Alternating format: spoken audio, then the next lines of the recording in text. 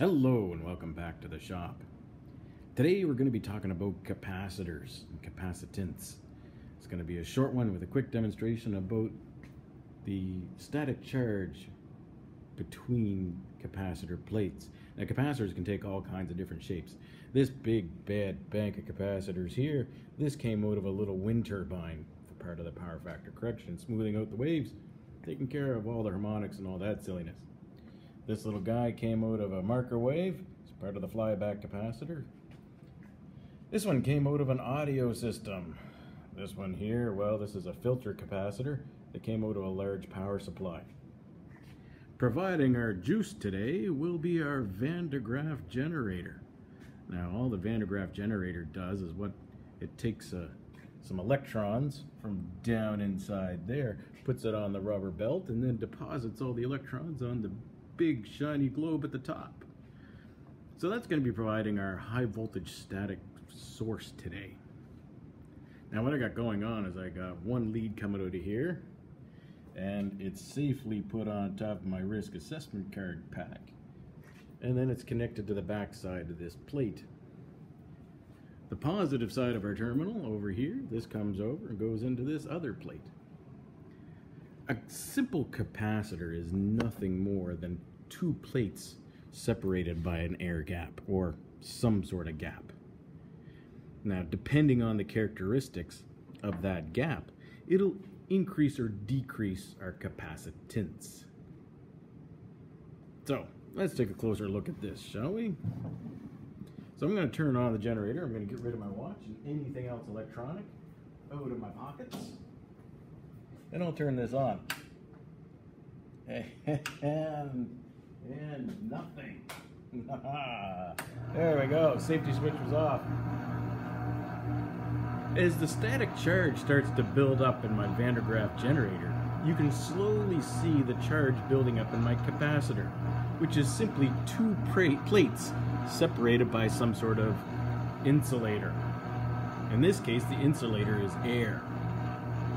And as the charge builds up on one plate, the charge is actually building up on this one, the electrons here are attracted to the plate that is lacking charge there. And we can visually see that static charge, or that force of attraction, through our little silk strings. So as I move the plates closer to each other, you can see that there's a greater force of attraction because our strings are standing up straighter. As I move the plates away, there's less force of attraction and they don't quite stand at attention as much.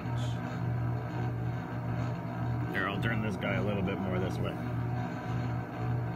So, one of the things that determines the amount of capacitance we have is the distance between the plates. The other thing that affects capacitance is plate area. So the larger the plate area, the greater the capacitance. As you can sort of see here, you can see that the strings over here are much more attracted than the strings over here. You can also see where I'm sort of grounded that I impact the field. Now, if you're lucky enough to be of Germanic descent like I am,